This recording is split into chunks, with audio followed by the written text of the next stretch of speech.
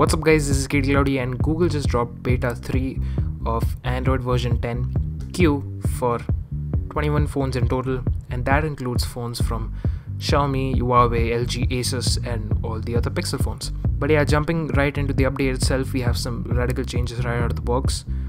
First is a system-wide dark theme, and this is a proper OLED black theme and not just a bluish dark, and it'll save your battery life for real, but more importantly it looks a lot cooler.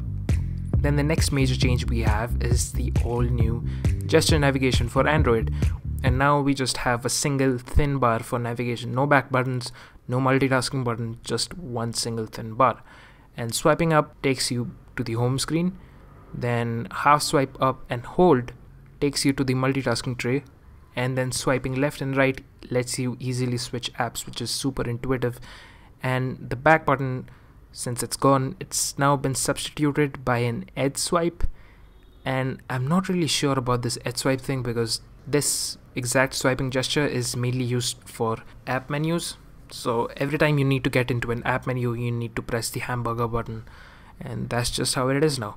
And overall, this new gesture navigation is pretty awkward, to be honest. But of course, since it's a beta, it's totally not perfect in its operation. It lags, and it's definitely not smooth as an iPhone.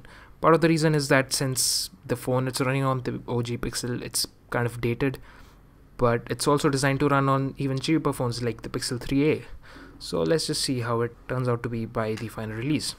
But those are the major changes. Apart from this, all the other UI changes are small but still visible. Like firstly, how changing app icon shapes also affects the quick settings toggle shapes. Pretty cool. Then swiping right from notifications will take you to the notification actions. It's weird, I don't know.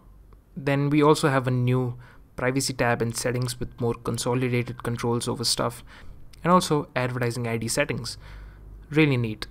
Also, location permissions and fingerprinting have a new UI, like a card type UI similar to iOS. The status bar also has a new icon set.